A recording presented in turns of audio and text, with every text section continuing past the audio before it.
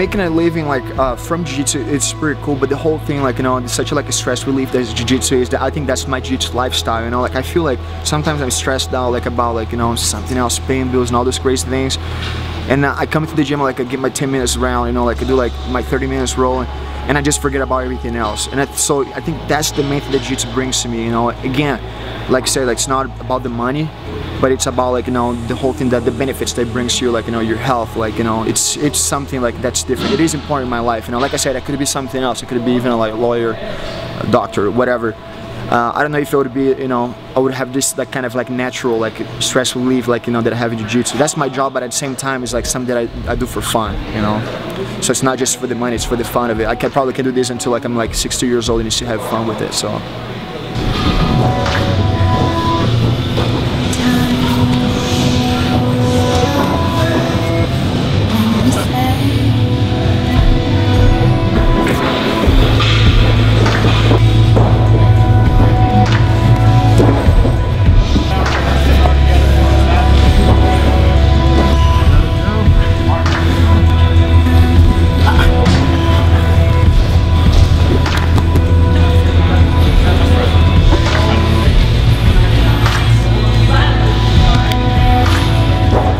My first experience in jiu-jitsu was in 1998. I was like 13 years old, about to turn like 14.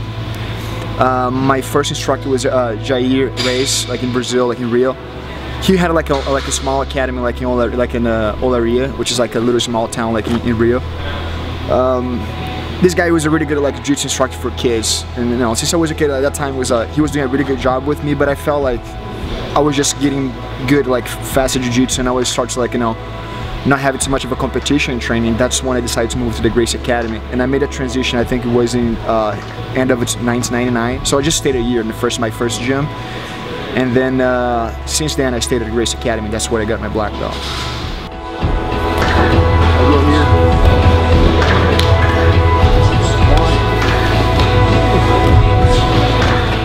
I was even like starting like trying to get my degree in Brazil, but I had to stop, like, since I moved into the States like too early. So. But I was going to doing physical education school in Brazil, so, like, you know, but then, you know, moved here, I had to quit everything just to focus, like, in jiu-jitsu. It might have been a bad move or not. I see, like, you know, jiu-jitsu for people that have talent, it becomes like, you know, the easy way. I mean, almost like the easy way out and everything, but not really, but kind of, you know, because you're just using your body, you're using your talent to make a living. For me, it wasn't even the case. I had options, you know. It's not like I came from like rich families, and that was not the case. But I was always a guy who was always in school, like, and I never thought about just being the sportman guy. I wanted to be, like, you know, I wanted to go to school, I wanted to get a degree and everything. But since I started jiu-jitsu and I started to do like really well in jiu-jitsu, I believe that I could make a living, you know, off the sport. So, you know, it was almost like as early as I started to compete. So it wasn't such a thing as like, oh, I'm like 20 years old now, I have to start to make money. It wasn't the case. It was literally, as I already started to compete and I got good results, I felt like I could get, like, you know, turn that into like money and make a living off of it.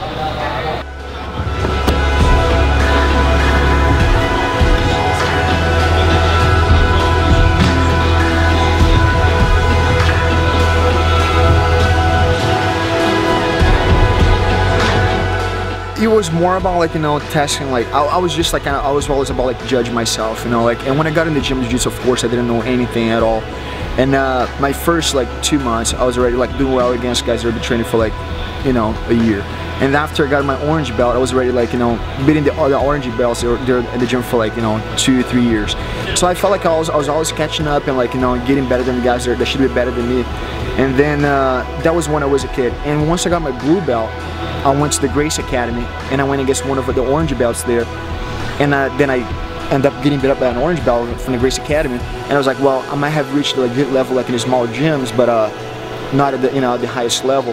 And then eventually the orange belt that beat me, like, you know, when I first joined the Grace Academy, became like a type of like an easy training for me. So I felt like, you know, I was just progressing too fast. I had talent for it. And I think that's what kind of motivated me to make a living off of it. I just thought, like, you know, if I'm progressing in the gym, I'm getting the results also in the tournament, so why not to try, you know?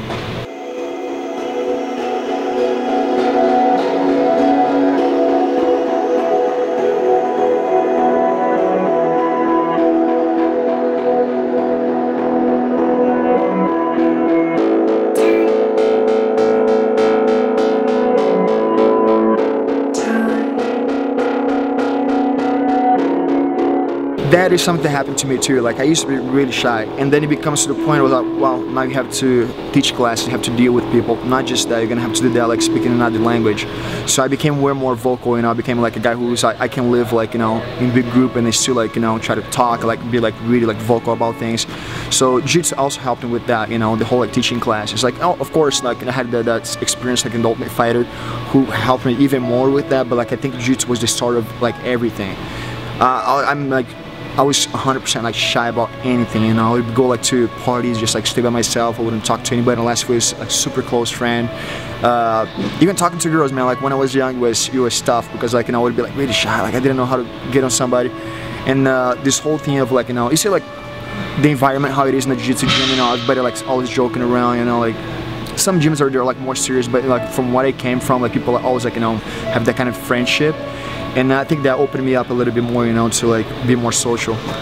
Where I came from, like in Brazil, like, you know, there's like kind of like different type of things. Like you get there, like you're gonna see like say lawyers, you know, and training with this kid that can barely pay his membership, and he's there, you know. Sometimes he doesn't even pay the membership. He gets like, you know, somebody to like pay for him, and people don't even care about that. You know, they're trained together as friends, as teammates.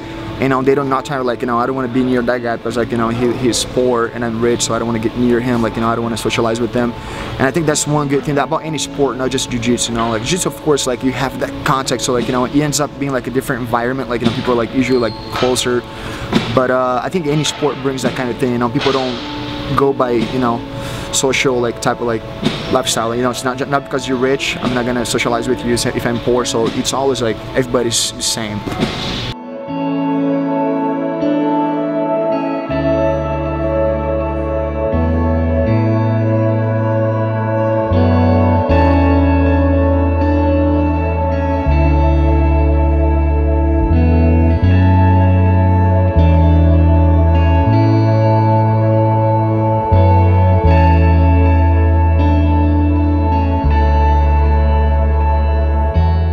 Jiu-jitsu, it is good for like to kind of like separate people. You know, people that want actually to they have ego, if they stick around, they become humble. If they feel like they cannot, like, you know, become humble, they're gonna leave, which is good for the gym no matter what. You know, it's good for the instructor, good for the other students. Because like if you have somebody that has like ego in the gym, it's never good. You know, those are the guys that are gonna be hurting people. Those are the guys that are gonna be like complaining about something. But jiu-jitsu does that to people. You know, it humbles people. Like sometimes, like, you know, gets the ego actually in a good way. Sometimes, like. Actually, like this last week I was training with a few of my purple belts, and you know, like there's like a skill level difference. So sometimes I go like too easy, and you know, I get like a 10-minute round and you go like 2-3 submissions, and I was like, man, but if I keep training light with these guys, how are they gonna get better? You know, I cannot be training light. So I decided just to go like full power on them, and in a 10-minute rounds it's not just 3 submissions anymore. It becomes like 6, 7, 8, 10, and they start to get frustrated. And then they become better training partners for me too, because like it hurts their ego. Like nobody wants to get tapped out. You know, nobody wants to getting tapped out by black belts, fine.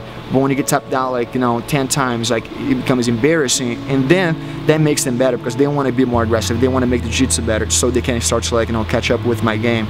So I feel like, you know, the whole ego part could go work both ways. You know, it could be like a benefit, could be bad.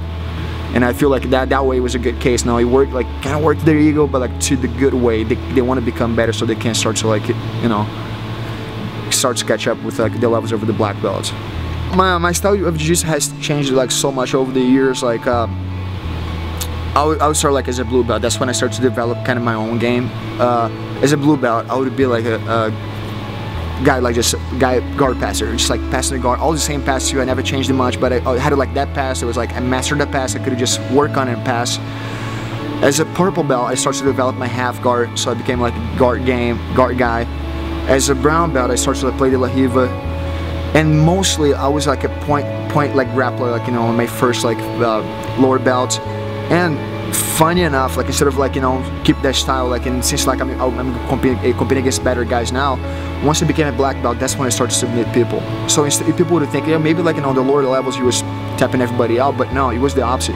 At lower belts, I was like a point guy. I would say brown belt changed a little bit too. Like I said, like at the Worlds, I had 13 matches and 10 were by submissions, but I think at brown belt, at the end of my brown belt to black belt, that's when I became like a more of a finisher. If you look at my match at ATC, like there's not like a lot of points. I never get a lot of points. I'm not that guy who's getting like, you know, sweep, back, mount, passes. I think I have never scored a guard pass in ATC. I've swapped people to mount, swapped to take it back. Sometimes I take it back like off scrambles, but as far as like passing the guard mount, like all those like basic transitions, I don't think it has ever happened in HCC, and I've competed it 3 times. But I'm more of a finisher nowadays. I look for submissions more than anything else. Sometimes like, and I'm still like down points or whatever, and I'm still looking for submissions, which actually ends up like opening up like for me to get points. Sometimes I'm going for a heel hook, the guy gives up the top position, I get a sweep. Sometimes I'm going for an omoplata, looking for the finish, the guy rolls and I get a sweep, so like happened against Verdun. So I became more of a finisher, which actually allows me to get points sometimes.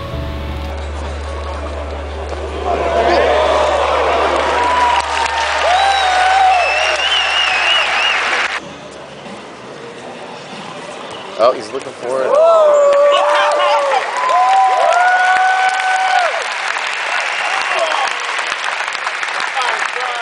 I have competed against some really good like names in the sport. You know, I'm not just in jiu-jitsu. Like I went against Chris Weidman in HCC in 2009. I beat him by a flying armbar. And the day before, I actually went against Marcio Cruz, Paddy Pano, and I also beat him by armbar, which is like, you know, 2 armbars in HCC, which nobody has ever done, and they haven't done since. You know, it's been already like 2 different editions. I had it like HCC 2011. I don't think they had it like any flying armbar, and in 2013, no flying armbar. So like, you know, I'm still the only guy to do like I'm the last guy to do flying armbars in HCC, and the only one to do like 2 flying armbars. So I've beat like Rodrigo Cavaca, who's a Jiu-Jitsu world champion. Robert Drysdale, like I beat him like once in a no-gi match. Have wins over Buchecha. Who else? Cyborg twice by submission. And there's a few names. Glover Teixeira, like he was my 3rd place match in HCC in 2011. I have wins over Dean Lister. I mean, I have like some guys that I'm probably not even named, Fabricio Verdun. But you know, I've beat like some good guys that are like mostly like those guys, either like they are either HCC champions or world champions in jiu-jitsu. You know, unfortunately, like I say, unfortunately, I wasn't able to do like a lot of jiu-jitsu with the gi like once I got my black belt. I wish I would have done. Now it's almost like, you know, I could still do it, but like it would be better if I had done when I was 21, 22, 23. And but just for the fact that I beat those guys, even like these days, now it's not like I beat those guys like 5, 6 years ago. Like it was like, you know, 1, 2 years ago. So it's like, for me, that means a lot. You know, I didn't get the titles, but like I proved myself like to be one of the best. Might not be the best because I didn't get the titles that all these guys got, but I feel like, well, if I beat the guys that are considered like the best guys in the world, I have to be up there. You know.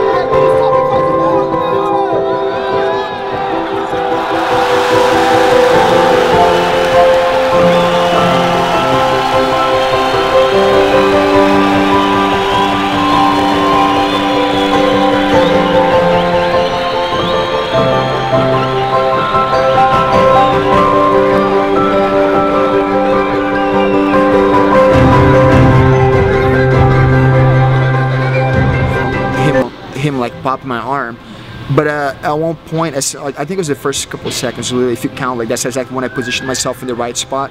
Once I turned my shoulder up and I got almost like deep underneath his butt, that's when I felt like I was comfortable. You know, no matter what he did, like to my arm, like twisting my wrist, like going for like wrist locks, I was safe. I was completely safe.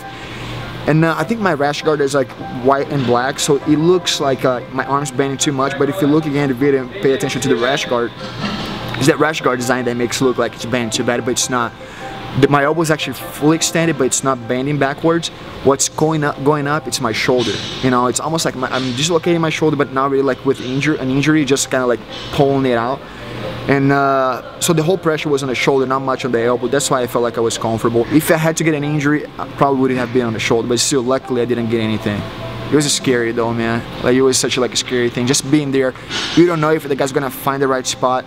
Not just that, my biggest fear wasn't just the submission itself, it was him giving up the armbar and trying to take them out.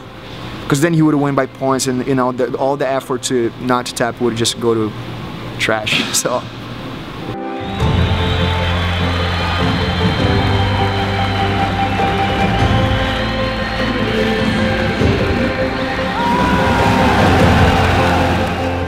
For me, like, I believe that I'm not a great athlete. You know, it's not about being athletic. It's not about this or that. It's about training. Like my jiu-jitsu game now with gi, it's nowhere as good as it was when I was a brown belt, because like I would just training like twice a day every day, and it was like so much better. At least time, you know, I would say that now I'd have like a bigger knowledge. I know a lot more stuff, probably, like, you know, I can see like things happening a lot better than I used to. But I was a better competitor, like, you know, I used to do like a lot more. I would have like had a different pace like on the mat training. But I think that all come back, like, you know, with training. So I think that's the biggest thing. That's what makes people a champion in the sport, is the fact that they train more than other people, you know. They train more than average people. So I think anybody can reach that level if they dedicate themselves the same way as the, you know, the world-class athletes. So I think it's all about dedication. It's not much about like talent. If you have the right mindset, that's one thing that nobody can teach anybody. You have to have it. That's the only thing. But everything else, as far as athleticism, you can get that from training. Your technique, you can get better from training, but if you don't have the right mindset, you might never reach that level. And again, that's one thing that you cannot be teaching people in the gym. Fighting for Brazil, Vinny Magalhaes! My first MMA fight was in 2006, maybe 2006, 5, I can't remember, but it was like around 2005, 2006. And he was totally because I was training with a Cesar Gracie Academy, and you know, they had like Nick Diaz, Jake Shields, David Terrell, all those guys were grapplers.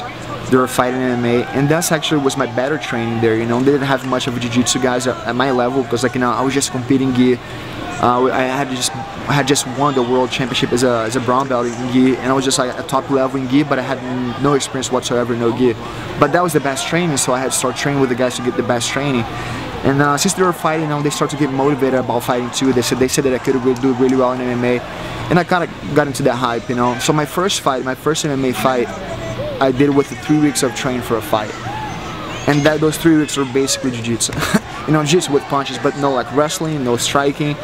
And I would say that my first few MMA fights were that way. Even though Ultimate Fighter, like my whole experience was jiu-jitsu. That's why, like, you know, I would rush into the clinch and try to pull guard, because I had no wrestling and I knew it. You know, I wasn't risking doing anything else. I wasn't risking trying to like a takedown and burning myself out. So that's why I was pulling guard, because like up until that point, I just had no idea like how to go for a takedown. I had no idea how to go for a double leg. And even nowadays, I'm still getting better at those areas. But back then, like up to the Ultimate Fighter, I was not an MMA fighter. I was a jiu-jitsu guy doing MMA. And so I would say that from 2005 or 6 to the Ultimate Fighter, you know, that's when I started, but I was just being a jiu-jitsu guy doing MMA. And after the, you know, I made the Ultimate Fighter finale, that's when I became an MMA fighter. So there's the 2 stages. If we can't count, we can count 2006 to 2008 as a tryout to start. And I would say that I started fighting MMA. I became an MMA fighter in 2008.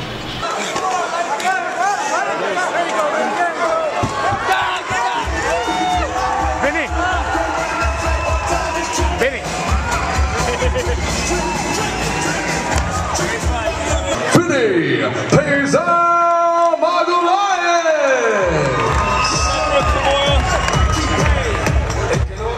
As far as becoming an MMA fighter, I was really like, I think an example that I could give, it's the Miao brothers. You know, I talked to João like at the ATC, and he talked about like always doing jiu-jitsu, not even teaching class, because all he wants to do is training. And I was like that, you know. Of course, like once you grow, like, you know, get older, you feel like you have to start to like pay your bills, like, you know, you want to grow in life, and that changed. And I think that's what made me move into MMA. You know, at first it was money, now I do it for love. So like I would say, like, you know, I have 2 different loves, which is jiu-jitsu and MMA, but I think I pick like MMA right now just for competition.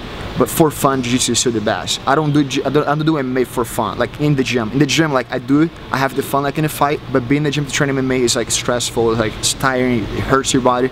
But the fun is not in the gym, it's usually the fun is in the fight. While jiu-jitsu, the fun is the whole time, you know, like when you're training, having fun, when you're competing, having fun, when you're hanging out with your friends on the mat and having fun, it's a totally different thing. So I picked it to be a fighter, but I think I made a decision only when I decided to like make a living off, like, you know, the sport.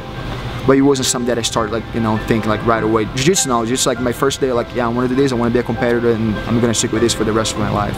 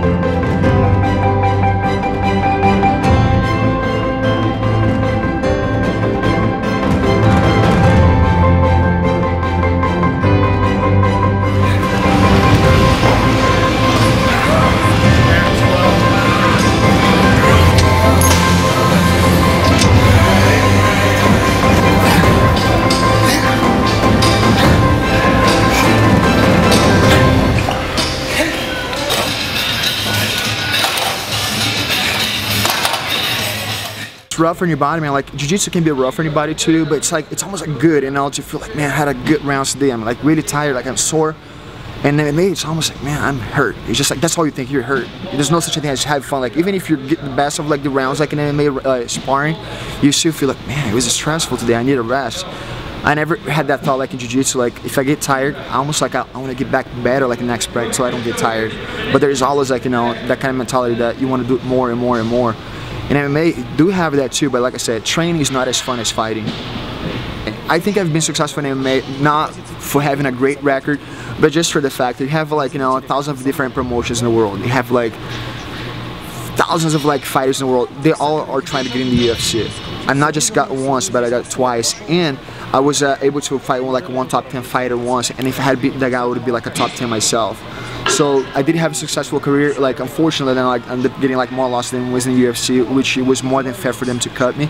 As far as mentality, man, it's so weird. In jiu-jitsu, like, you know, you really respect it for like, you know, the guy could be, let's say if I fought, like if I had gone against Buchecha 3 times, the guy had beat me 3 times, I should not hate the guy, I should not talk shit about him.